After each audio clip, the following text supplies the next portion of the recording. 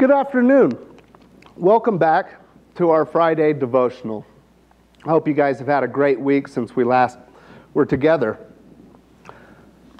We've started a series that I call Battle Ready. And we are looking at what it takes to be ready for battle on God's behalf. Last week, we were covering what is battle worthy. What in your life are you willing to go to battle for? Or what is what I'm living for worth dying for? Is a good question. Maybe that's our takeaway. And I've heard it said God would ask this question because we may come to this point that we would make a proclamation to God that, God, I am willing to die for you. And then God would ask, are you willing to live for me? And so that was last week's lesson. If you didn't have a chance to join us, you can check it out on firstaztec.org if you would like to do so. And today's lesson is know your enemy. If we're going into battle, we clearly have an enemy. We will be looking in God's Word in the first book of the Bible, in Genesis chapter 3, verses 1 through 7. But in 30 minutes' time, our devotionals are short, and we try and shoot for 25 to 30 minutes' time. Sometimes we run over. In 30 minutes' time, I cannot fully go into every aspect of our enemy and every aspect of what you should be on the look for or how he would even choose to attack us. But what I can do is open up God's Word and hopefully open up the door of your mind so that you would further explore our enemy and how he attacks us, how he's attacked us in the past, and likely would prepare us for how he would choose to attack us in the future. And not only ourselves, but we need to become aware of how our enemy attacks people around us in our circle of influence. Because he does, and we'll witness those attacks on our loved ones. And we can stand in the gap, we can intercede for those on their behalf through prayer, and there are actions that we can take that could help thwart those attacks from our enemy. I'm going to look at just a couple aspects because we are limited on time, and I feel that there are important aspects. A point I wanted to bring out was how Satan attacks us. You know, he would prefer to wound us than martyr us. I brought with me a example, a tool that I can use to illustrate what I'm talking about. This is a bullet, and particularly what I'm focused on is the projectile, the actual bullet. This is what we call an FMJ, a full metal jacket. It means there's a full metal covering over the lead core. And this was adopted for militaries across the world to use in engagement with other nations in battle. Following the Geneva Convention, there was the Hague Conventions in 1899, is when countries around the world decided to adopt this as an acceptable practice. They were mapping out what would be prosecutable crimes or offenses in the act of war crimes. And the FMJ came about, the advocation for it was that this was a more humane way to conduct battle. The bullets of the past, up to this point, would flatten or they would mushroom when entering the human body, causing devastating wounds, which most times led to death. The powers that be, on behalf of humanity, thought it would be better to come up with a practice that would be less impactful on the individual soldier. Soldiers were called into war, into battle on behalf of their country. But men were becoming so wounded that when they went back to their farms, they could no longer provide for their families if they weren't killed on the battlefield. So as a humane proposal, we would adopt this bullet type so that we would wound soldiers on the battlefield versus killing everyone. An unintended advantage of adopting this projectile type was the fact that when you wounded a soldier on the battlefield, it overwhelmed the resources of that nation. Let's look at that. A wounded person on the front lines, it's going to take individuals to come treat them where they're at, get them off of that battlefield, remove them from the fight, take them to a hospital, triage center, and start to treat them. And you can see that a dead person requires no others in assistance, but a wounded person will often require 2 more individuals to care for them.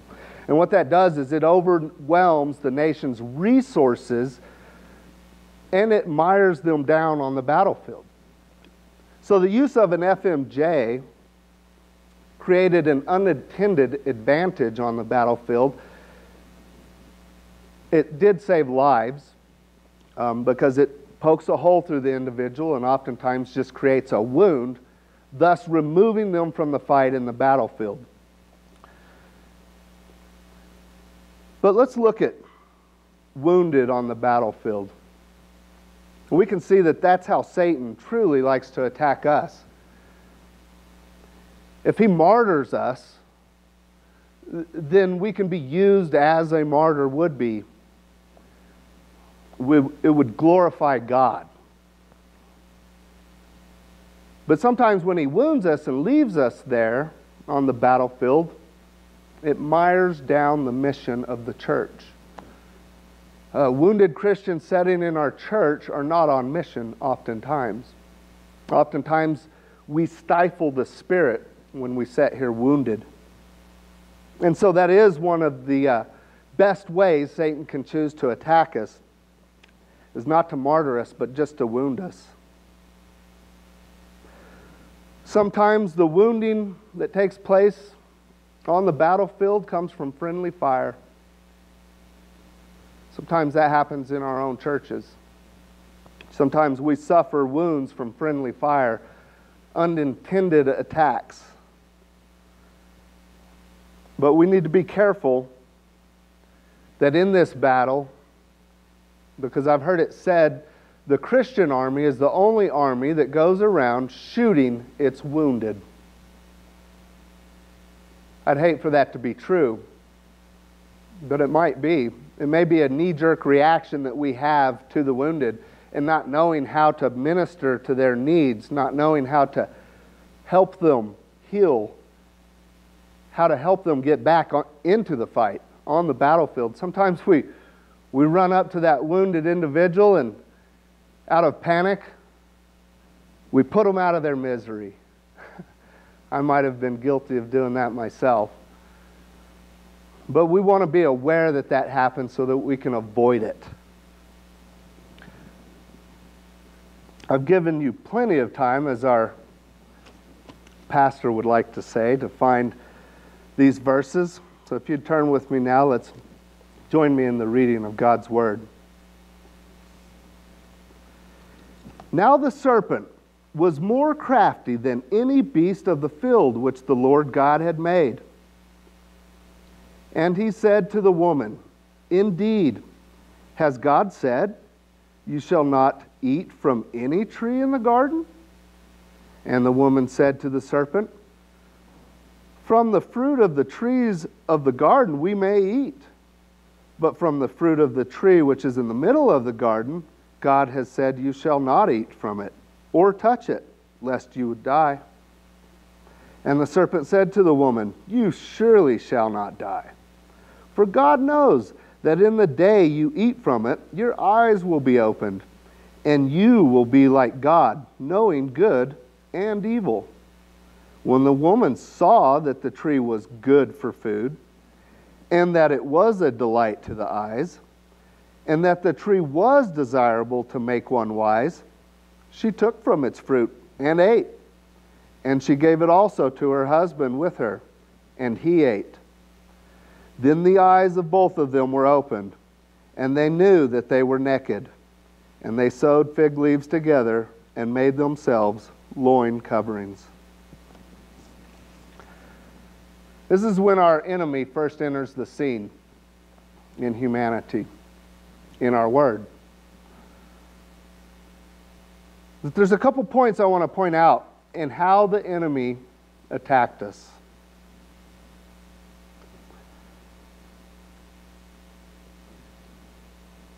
And who was his partner in that?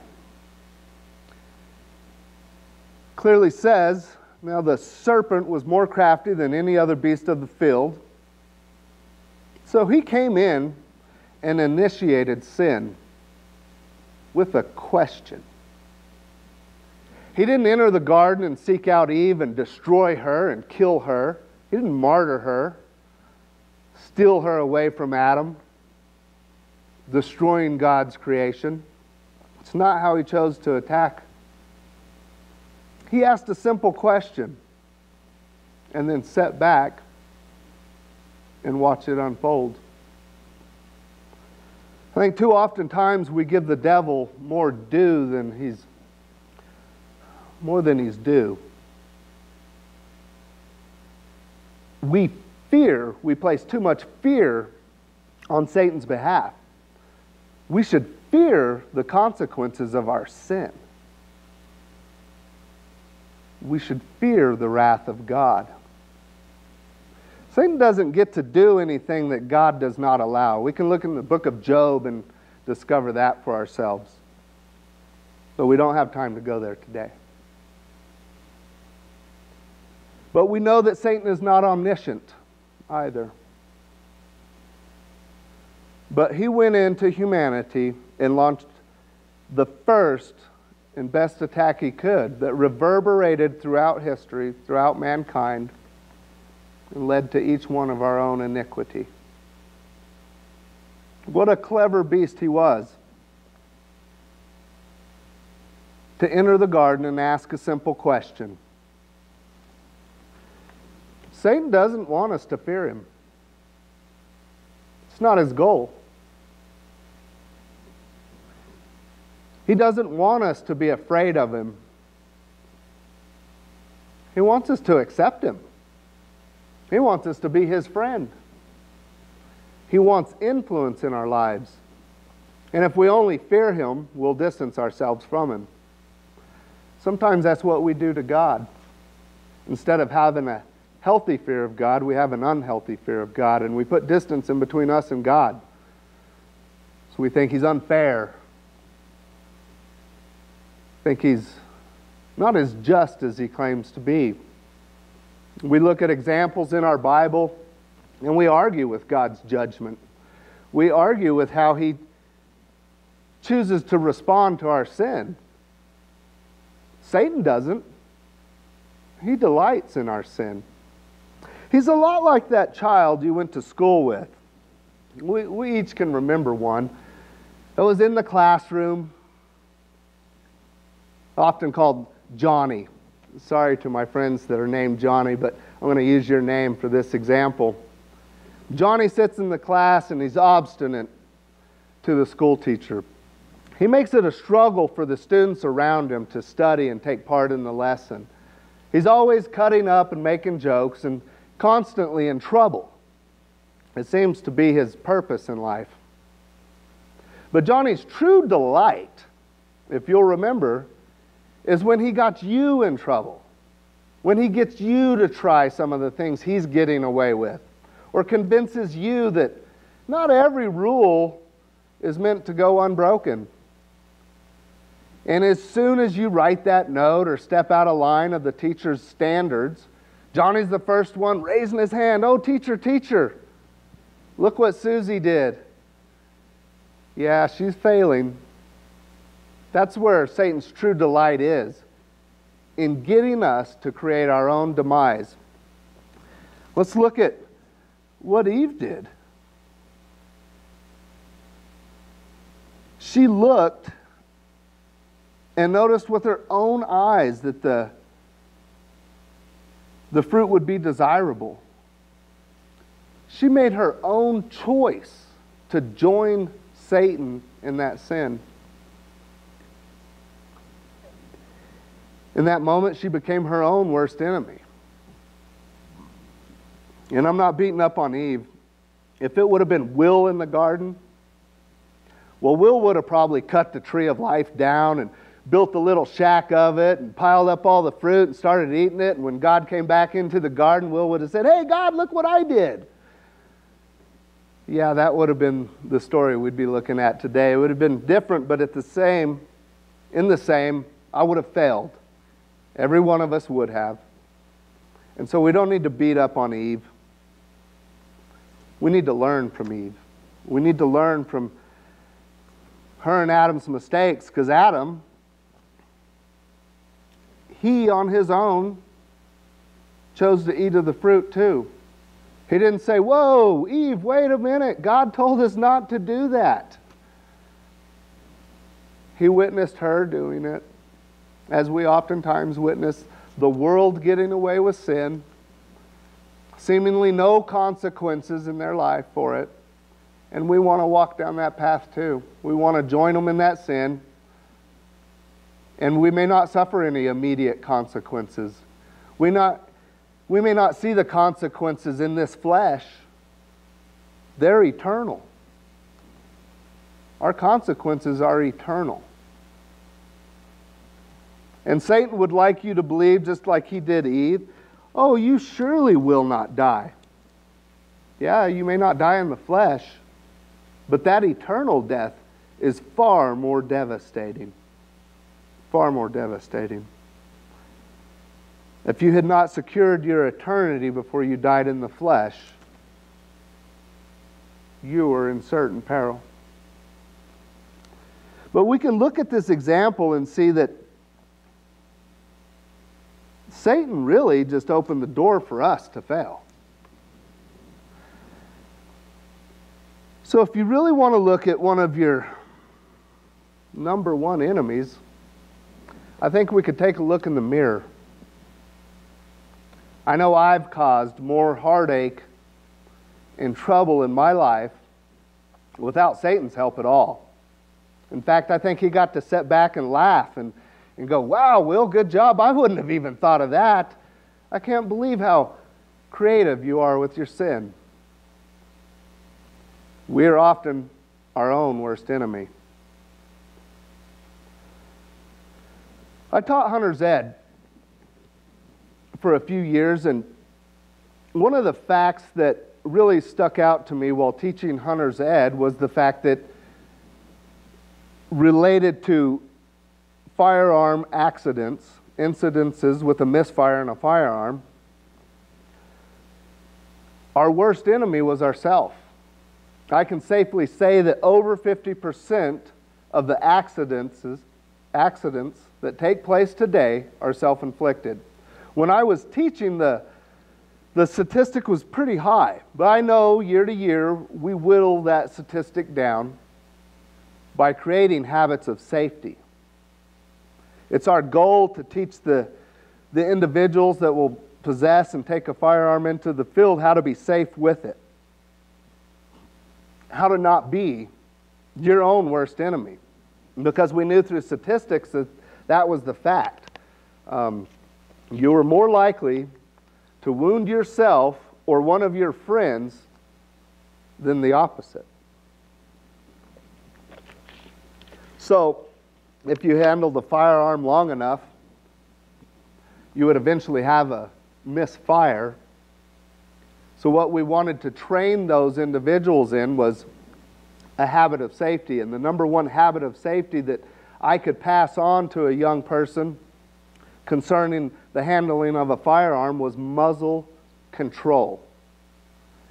Never point that firearm anywhere that you do not intend that bullet to go.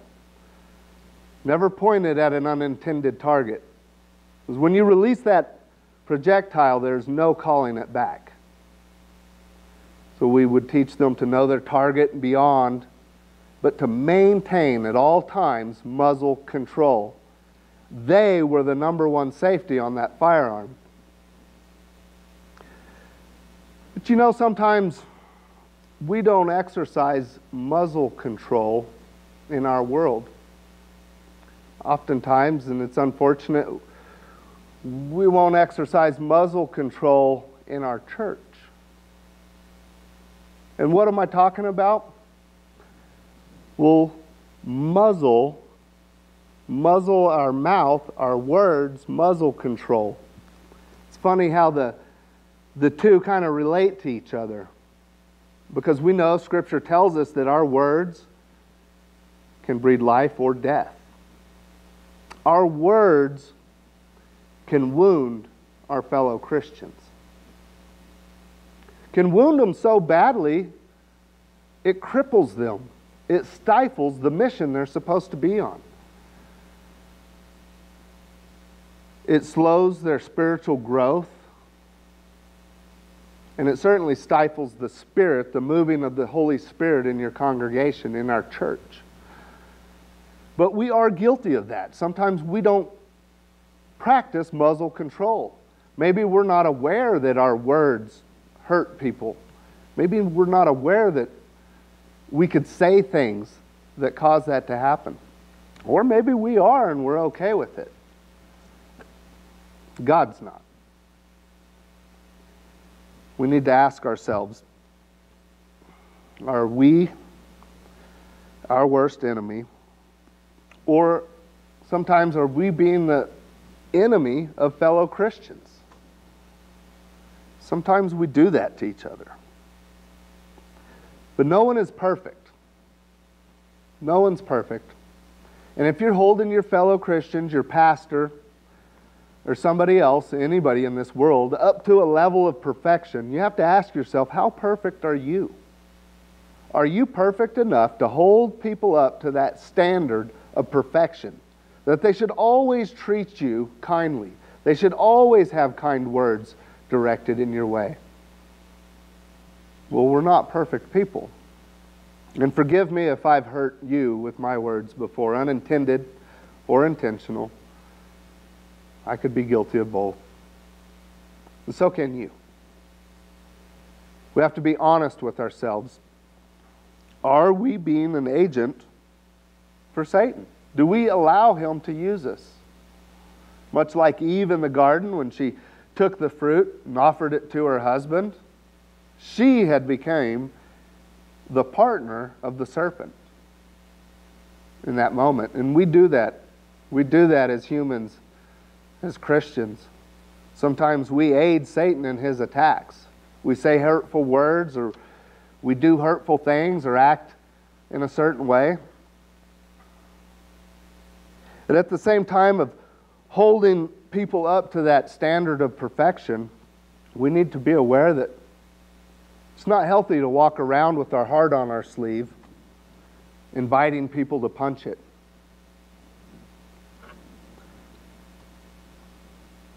Sometimes we sit in church showing off that attack of the enemy. Do you see this arrow? Look how the enemy attacked me. No wonder I can't serve God like I should. Look at how I'm attacked. But it's up to us to deny Satan those attacks. We can pull out that arrow and we can say, not today, Satan. Not today. Sometimes we don't even know that arrow's in us. We've been attacked and we're walking around wounded and something hurts and I'm not sure what it is, but if you're a buddy Christian, you're going to walk up to your fellow Christian and say, hey, dude, you got an arrow sticking out of your back. And we don't want to grab onto that arrow and say, can you feel it? I mean, you're wounded. Look how wounded you are. Or sometimes we see that wounded Christian and we identify them as the enemy. They've done something so wrong that they're under attack. Or if they're under attack, we don't want to, get in the line of fire. We distance ourselves from our fellow wounded Christians. And maybe that's how the statement came about. We're the only army that shoots its wounded. And sometimes we do that. Or we could choose to go over and pull that arrow out of our fellow Christian Help them identify where the attack came from. Put some salve on the wound. I'm not saying that these arrows, these attacks aren't real. Man, sometimes you pull that arrow out and it's a real wound. There's blood gushing out of the hole. You need some first aid. But it is our choice in how we react. We often don't get to choose everything in life. We didn't get to choose our parents. You didn't get to choose whether you had a dad abandon you in life. You didn't get to choose whether a spouse cheated on you, whether loved ones hurt you in ways that are hard to reconcile. A lot in life you didn't get to choose. You didn't get to choose diseases that were wrought on you. You didn't get to choose how fast your hair falls out. But God lets us choose the most important things in this life. He lets us choose how we respond to Satan's attacks. We have that choice. We can sit there wounded, wanting to die, or we can pick ourselves up out of the dust. And sometimes it's our job to help pick up others that have been wounded, help pick them up out of the dust, help set them back on that path to righteousness. And we get to choose where we spend eternity. God allows us to choose that. We don't get to choose everything in this life, but He allows us to make the most important choices we have to make. And that's where we're going to spend eternity.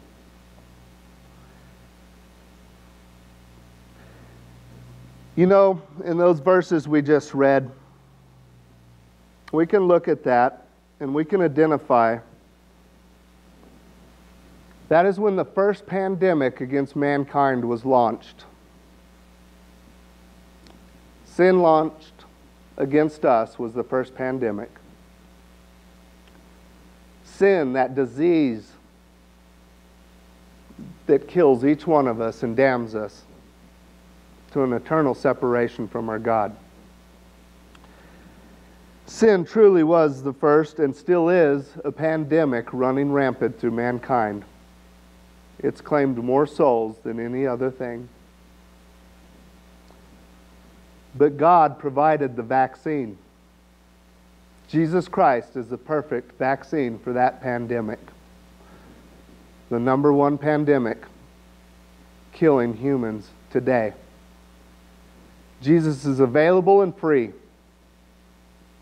You can accept that vaccine. You can ask God for forgiveness. You can ask Jesus to be the boss of your life. You can accept that forgiveness, that atonement for our sins that Jesus paid on the cross, a price that we could not pay, a gift we do not deserve, but it's freely available to us. And all we have to do is accept it. I hope that if you do not know Jesus Christ, if you've not been covered by His saving blood to avoid the pandemic of sin, I'd hope you would choose to do that today. Come to know Christ. Would you please pray with me? God, thank you for your word. God, thank you for providing salvation for us, something we could not attain on our own. God, thank you for the choices you do allow us to make. Thank you for your love for us.